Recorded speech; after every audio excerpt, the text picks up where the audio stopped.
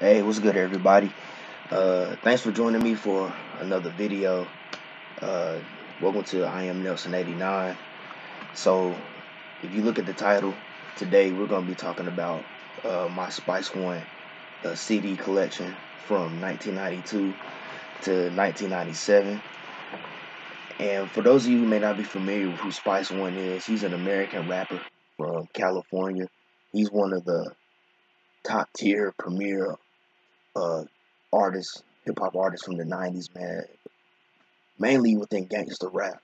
You know, he's one of the top echelon gangster rappers, especially coming from the '90s, man. You know, he released a lot of classic albums in the '90s. You know, he was signed to Jive Records. He comes from the Bay Area. He's normally associated with the Oakland hip hop scene, but he actually comes from a smaller city about 10 minutes away from Oakland called Hayward, which is nicknamed locally as the Haystack, which he commonly refers to a lot in his music. But he's mainly associated with Oakland, mainly because he was discovered by Too Short. And Too Short is the one that really brought him out and gave him his break. But yeah, man, Spice One, man, he's an awesome lyricist. He has a very multi-dimensional flow that really helps to keep his subject matter more interesting, because most of his subject matter is just straight up gangster, murder, murder, kill, kill, pretty much, man. That's really the gist of his subject matter. Although I know in recent years, in his recent music, he started to switch it up a bit and diversify his subject matter, man. But particular this era that I'm about to talk about, you know, as far as my CDs, yeah, it was just straight up gangster rap, man. No holds barred, pure unadulterated gangster rap.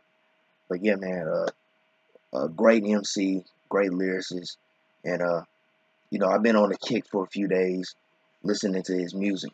And, you know, how I got into Spice One was actually through Too Short. The first time I heard Spice One was on Too Short's Get In Where You Fit In album, the song called The Dangerous Crew. That was the first time I heard Spice One rap. I heard of him, but that was my first time actually hearing him rap. And then, uh, this was probably around high school. This is when YouTube had started popping off. I started going on YouTube a lot and finding a lot of his videos and a lot of his songs uploaded on the channel. And that was how I mainly consumed his music until I was able to locate and find a lot of his CDs. So without further ado, we're going to get into this CD collection, which is Spice One, 92 to 97. All right, so the first album we have is the self-titled debut album, Spice One, released in 1992 on Jive Records and Triad Records, man.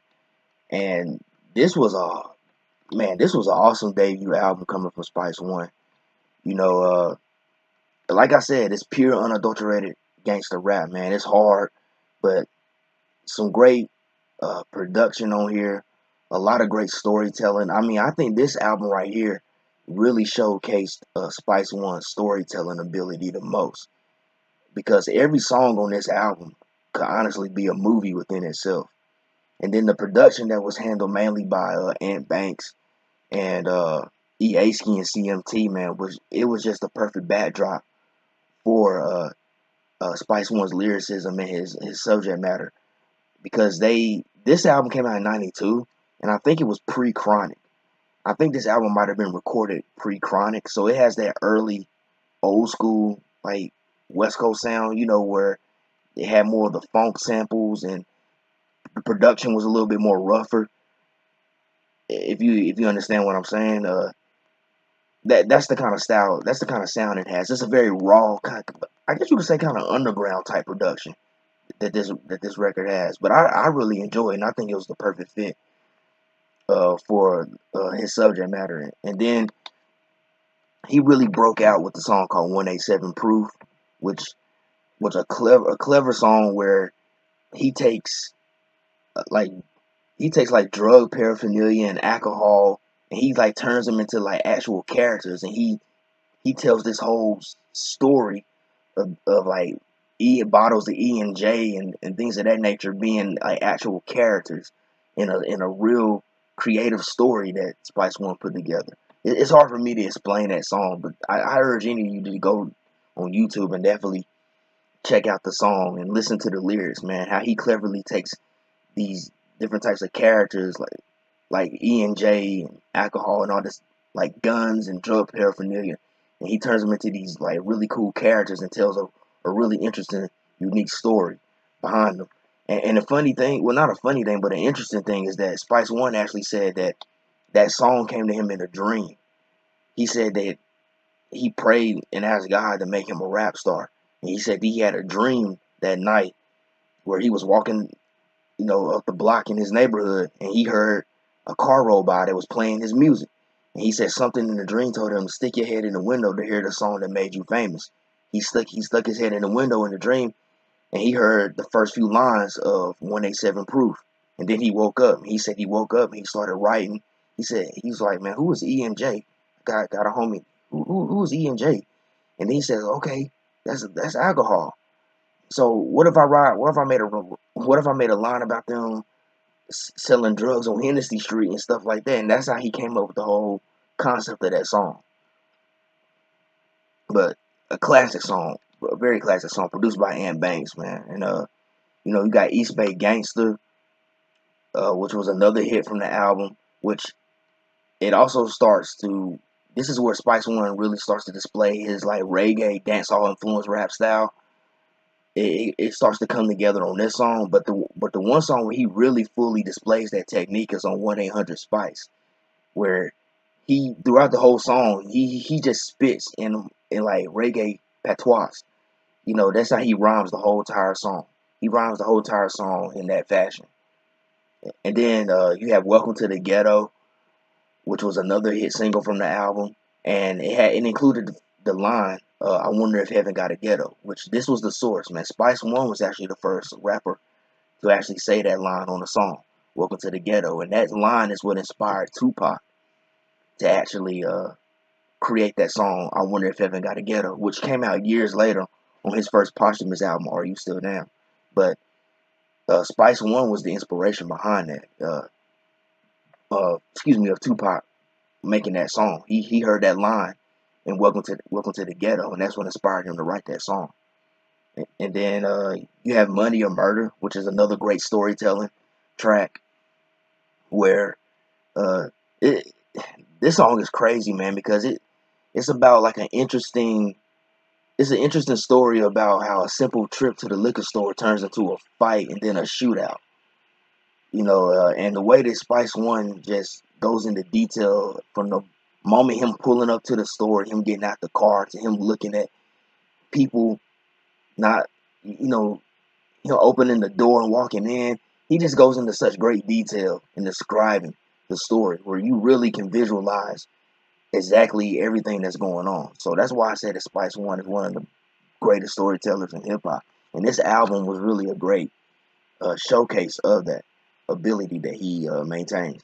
He would kind of drift away from that on subsequent albums, but I think this album right here was where he really displayed that really good ability. So definitely, if you come across the self-titled Spice One album, don't hesitate to pick it up. You won't be disappointed. All right, so the next album is 187 He Wrote, which is his second album, released in '93.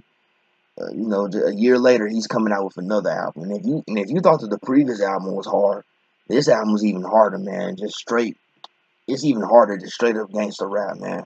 I mean, you can just look at the cover and the title of the album. You already know pretty much what you're in for, man. But this album was another success for Spice One. It had some singles from it, like Dumping Them in Ditches, The Murder Show featuring MC8, which I think that was probably his first collaboration with MC8. Of course, him and MC8 throughout the years have collaborated with each other. They even made a few collaboration albums years later down the road. You got that song, and that it also has Trigger Got No Heart, which was a huge hit for Spice One. The original version was called Nigga Got No Heart, and that appeared on the Menace to Society soundtrack. But there was a remix or edited version called Trigger Got No Heart that was released alongside MC8 Straight Up Menace. And Trigger Got No Heart was a huge hit for Spice One. They shot a video for it and everything. And an interesting thing is Spice One, he was originally supposed to play O-Dog in Menace to Society. The Hughes brothers actually wanted him to play O-Dog in that film, but his manager didn't keep in contact with the Hughes brothers, so he ended up losing the part to Lorenz Tate. But I mean, you know, things happen for a reason, because Lorenz Tate knocked out that O-Dog part. But because he didn't get the part, man, they gave him a single off that soundtrack, Trigger Got No Heart, which blew up. But you got other great songs on here, like 380 on That Ass, which features South Central Cartel, or Havoc and Prodigy from South Central Cartel, not Havoc and Prodigy of Mobb Deep, which is another banger, which I think was produced by Havoc of that group. Yeah, very kind of mobbed out inspired track, which was really good. It was really good, man. I mean, it's nothing unique, but you know, they pretty much on the album talking about gangsters, you know, guns and shooting people. But you got Momel, which is a very mobbed out type track, which features E40. Although E40 doesn't have a verse on there, he's like doing ad libs in the background, talking, like doing in between verses and stuff like that. But my favorite part of the album was when it gets to like Running Out the Crack House, which was, I believe, was produced by Easki, man. Like the kind of smooth, kind of jazzy vibe that production has, and the way that Spice One he's telling a story. He's telling a story of, you know, the police raiding a dope house, and he goes into great detail about the police arresting him and them like letting loose the canine dogs loose on him and letting the dogs bite him and everything like that. You know, he interjects a little bit of police brutality in the song, and you know, from the point of him going to jail and everything like that. A great story, and a great display, another good display of Spice One's storytelling abilities. And then you got R.I.P., which is an ode to a lot of Spice One's fallen homeboys that he's lost over the years to violence and things of that nature. Another EHK produced track, very somber song, not somber to the point where it makes you want to cry. It has a really good vibe to it, where it just makes you just kind of, it will make you just want to sit back and ride to it, or maybe, you know, if you're into it, like smoke one with somebody or whatever. But all around, man, 187 He Wrote is another great album from Spice One, and I believe Tupac was quoted at one point saying that this is the hardest gangster rap album ever. But just all around good album, man, and another Spice One album that you definitely should check out and pick up. Alright, so the next album we have right here, and this is a bit of a personal favorite of mine, because this was actually the first Spice One album I bought, is America's Nightmare, released in 1994. And I always liked that album cover, man. I hope one day I could find a t-shirt of that album cover. I just always thought it was a dope album cover. But yeah, Spice One comes again in 94 with a great record. In my opinion, I think America's Nightmare is arguably Spice One's most complete record. I think it's a real great blend of the previous two records. Man, you have a bit of the storytelling ability, and you have a bit more of that kind of more funky production that was prevalent on the first album. Although it sounds a lot better this time around, because Spice One, at this point, Spice One's got a whole better production on him, man. He's got a better production this time around. But yeah, I just think it's his most complete album, man. It's just a great mixture of what he had done up until that point, a great blend of that. And I'm really glad to have had this album in my collection, man. It was the first one I bought, and for the long time, it was the only physical Spice One album I had, because it was the one that was the most accessible. It was the easiest to find. Like all his other albums, you could find them, but they were really expensive. But this one and as well as the previous one, 187 He Wrote, were the most accessible ones that I could find. But I just enjoyed this album a whole lot, and I think that Spice One really, I think he just really tapped in and he was just really in his zone when he recorded this record. And I think this song is probably best known for the "Jealous Got Me Strapped" with Tupac. Of course, I don't know if I mentioned it, but him and Tupac were really good friends. They were really good friends, and this is this is probably their most popular song that they ever collaborated on. I don't even think this was a single, but it was just such a popular song amongst fans that it's just highly it's just a highly regarded track. Because I think it's really the only it's the only song that Spice One and Tupac publicly collaborated on. It's if you want to count the "I'm Losing It" song that came out on "Are You Still Down," but that came out after Tupac's death and everything. But it's a very popular song, and they wrote it because they had a mutual friend at the time who had been murdered, and they wrote that song as more of a dedication and a tribute to him. But just a lot of great music on here. You know, it got "Hard to Kill" featuring Method Man, which I thought was interesting, man. You know, East Coast and West Coast artists collaborating, and this is right before the whole East and West thing really took off. I just thought that was cool, man, because Method Man was early in his career at this point. You know, Wu Tang had really just blown up, and I guess around this time, he had just dropped his first solo album, you know, to Cal. So I thought that was really cool, you know, to see him and Spice One collaborating on a track around this time. I just really enjoy to see West Coast and East Coast artists collaborate with each other. And you have what's another good songs on here, man? Pretty much this whole album is good, man. You know, Strap on the Side, which was one of the singles on that album. Faces of a Desperate Man, which was another single.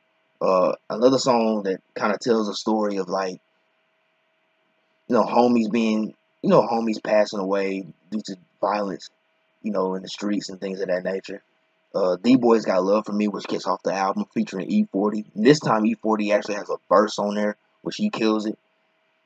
And then my favorite part of the album, though, is when it gets to You Can Get the Gap for That, which is a very, like, G-Funk mobbed out track, man. Very eerie. I like the eerie sense that it has on there. And Spice One just comes over there with a killer flow and he just murders the track. Busters Can't See Me is another great one. Murder Ain't Crazy is also a good one, man. It's a very smooth, mobbed out track. And I just like the way that Spice One sings the hook. And he comes with it's a gangster song. The subject matter is very gangster, but he just comes with this smooth, like, flow on it. So I really dig that, man. And let's see, Give a G a Gak, which features the 187 Fact, a real good posse cut, produced by Ant Banks. Uh, Three Strikes is another good one, man. I think Easki might have produced that one. I don't know, I'm not sure, but another great song where it kind of has this kind of like smooth, kind of jazzy vibe to it, but uh Spice One just comes on the song, and his flow, man, his flow is just so great on here, man. The way he just rides the beat, and he just coming in with his typical subject matter, man. But his multi-dimensional flow and the authenticity of it just makes it so much more interesting. And then you got the song You Done Effed Up at the end, which is a diss track to Pooh Man, MC Pooh, who was a member of the Dangerous Crew. It's a response track to him, because MC Pooh had released an album called Judgment Day where he had dissed the Dangerous Crew, Too Short and everybody. And, you know, Too Short and Banks and everybody responded back on their respective albums. So, You Done Effed Up, man. This is Spice One's response. And the funny thing is, you know, that song You Done Effed Up, it's in reference to that scene in Minister Society. You know, when Kane was being interrogated by Bill Duke, and he caught him in a lie, and, you know, Bill Duke had that famous line like, yeah, you know you done effed up. You know you done effed up. Yeah, that's basically what Spice One says on the hook during this song, man. But yeah, America's Most Wanted, man. I mean, excuse me, America's Nightmare. Definitely another dope album from Spice One, man. Like I said, I would say this is my favorite album from him. I think it's his most complete record, and it's been called his most influential album, man. I think a lot of people really enjoy this record, man. But yeah, definitely pick it up, man. If you come across it, you won't be disappointed. All right, so next album we got on here is probably, in my opinion, Spice One's hardest album, and that's 1996, released in 1995. This album, I gotta say, man, this is Spice One's hardest album, man, because there's points on this album where Spice One goes into like horrorcore territory, man, and a lot of the music on here is there's nothing like mellow about a lot of the music. A lot of the music on here is very dark and eerie, man, and the first single, 1996, which features MC8, another collaboration between him and MC8, man. He lets it know, man. He says, because everybody's dying on this album. Well, he says everybody's dying on this MFing album, and he wasn't lying, man. He went really hard on this record, man. All the production on here, everything is very dark and kind of spooky, like, man. And, I mean, you can look at the cover, man, and tell that this ain't gonna be nothing pretty. I mean, it's Spice One, man. He always gonna come hard, but there's still a lot of good tracks on here, man. Probably one of my favorite ones on here is Faces of Death, which I believe features Cocaine. I'm not sure, but I think it's Cocaine that's like doing the singing and kind of ad-libs towards the end of the song. But it's got this very deep, bass-heavy, mobbed-out song. And then you got like this kind of spooky, like, spooky sound effects that are going on. And then Spice One, for the most part, he's like talking and doing his reggae inspired chants and stuff like that. Patois. He's doing his reggae inspired patois. Then he comes in. He does that for about like 2 minutes, and then he comes in on the song and starts really spitting some dark lyrics, man. And Funky Chickens is another one I like, man. That song's about selling drugs, actually. But I like the saxophone that's implemented into it, because when you first hear the saxophone, it kind of makes you feel like Spice One about to be on some East Coast type vibe, because it has a jazzy vibe, and then that funky beat comes in, that really funky G-Funk inspired beat comes in, and Spice One just comes on the track and just kills it, man. But a lot of great songs on here, man. The second track, Dirty Bay, which is kind of like a twisted, well, not a twisted song, but the hook of it is kind of Spice One singing like a twisted kind of version of interpolation of Otis Redding sitting on the dock of the bay. But real dark, pretty dark song, man. But yeah, like I said, man, this is Spice One's like hardest record, in my opinion. And the interesting thing about this album that I found out is that Spice One was actually on the run. He was actually on the run from the police when he was recording this record.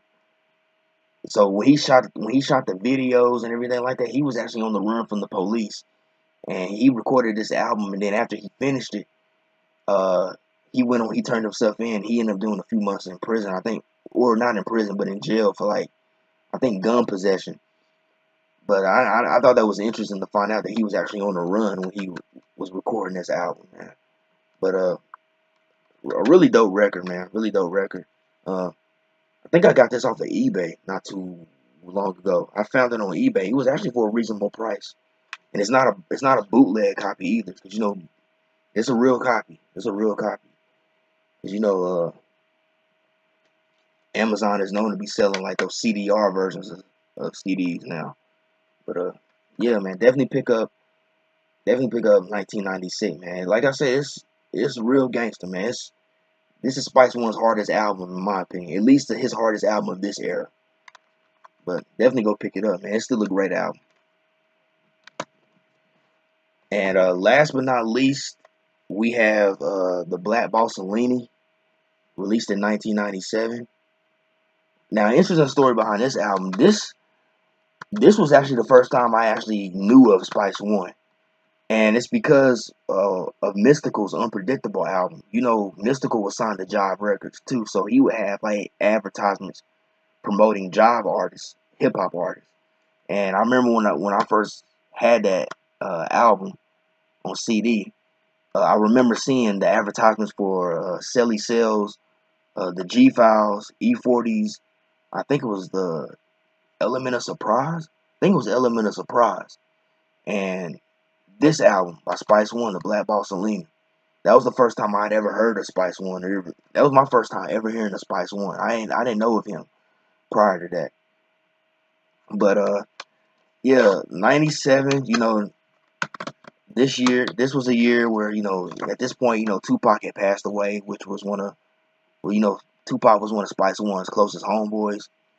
And there's a song on here called "The Thug in Me," which is dedicated to Tupac. One thing I can say about the Black Bossolini, I think that this album was the beginning of him starting to like switch it up a bit. Because don't get me wrong, there's still some gangster rap tracks on here. That the gangster subject matter is still fully intact, but this time around he's switching it up though. He's switching it up a little bit. One of the big singles from the album was "Player Man."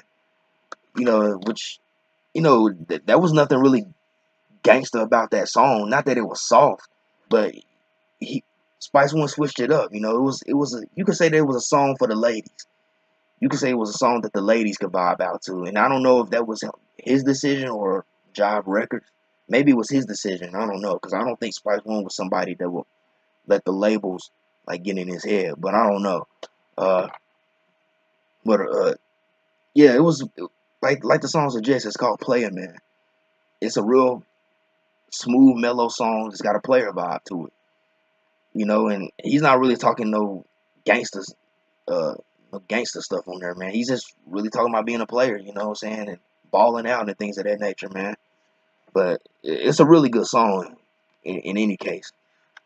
But he even got a song here called "I'm High," which is a weed song, which that's something that I ain't never really heard on the previous Spice One albums. I mean, he would mention about smoking weed on the songs, but it was always in the context of some gangster subject matter. You know what I mean? He didn't have a whole song dedicated to it.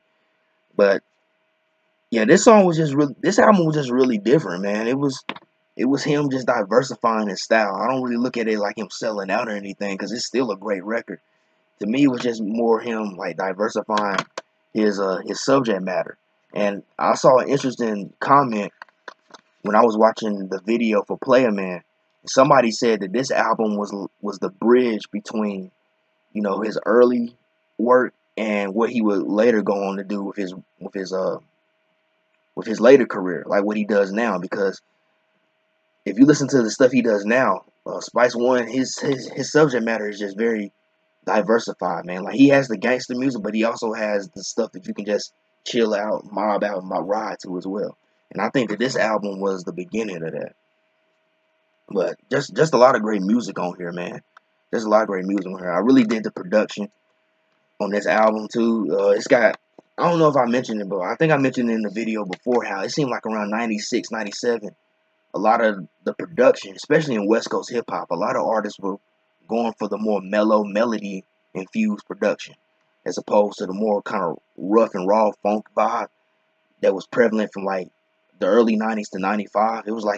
It just seemed like in 96, a lot of artists were like adding a lot of more melody to their hip hop music. And this album is a great example of that. It just got a more like kind of smooth player vibe to it.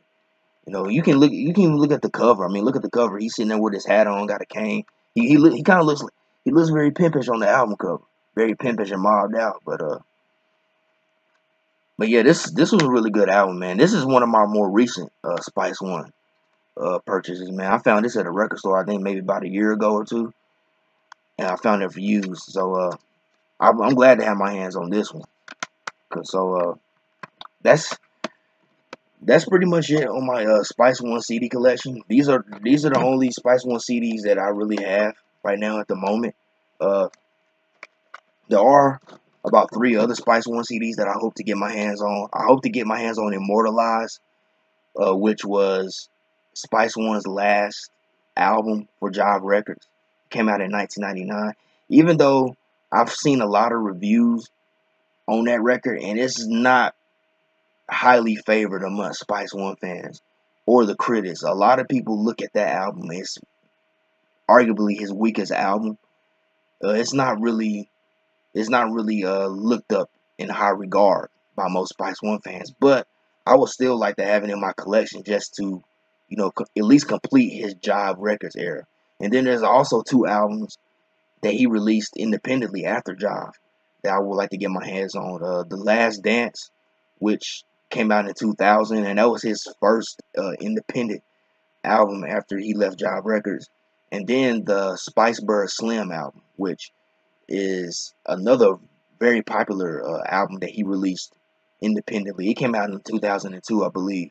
And I actually remember around that time, because I used to read the Source magazine, I remember seeing an ad for that album in that Source magazine. But I never saw that CD in record stores, at least where I live at. Maybe in other areas, but where I'm from, I never saw it in record stores. But I'd like to get my hands on those 3 records too, and maybe I'll try to start working on getting some of the other albums he did later on. I know he did a whole bunch of compilation albums when he went independent too. So, but that's pretty much it with my Spice One CD collection from 1992 to 1997, and hope you guys enjoyed this video. And like I said, if anybody who's not familiar with Spice One, definitely check out any of these CDs that I showed you, because I can't really speak on stuff that he's done after these albums, but I can guarantee you that all these CDs that I just showed you right now are classic Spice One material, man. And I listen to them on a regular basis. Anytime I want to, I listen to them on a regular basis. But that's it for this video. Hope you guys enjoy it. And as always, if you could like, subscribe to the channel if you haven't, share this video, and as always, hope everybody has a blessed day, a blessed week, and as always, love, peace, and music. Peace out.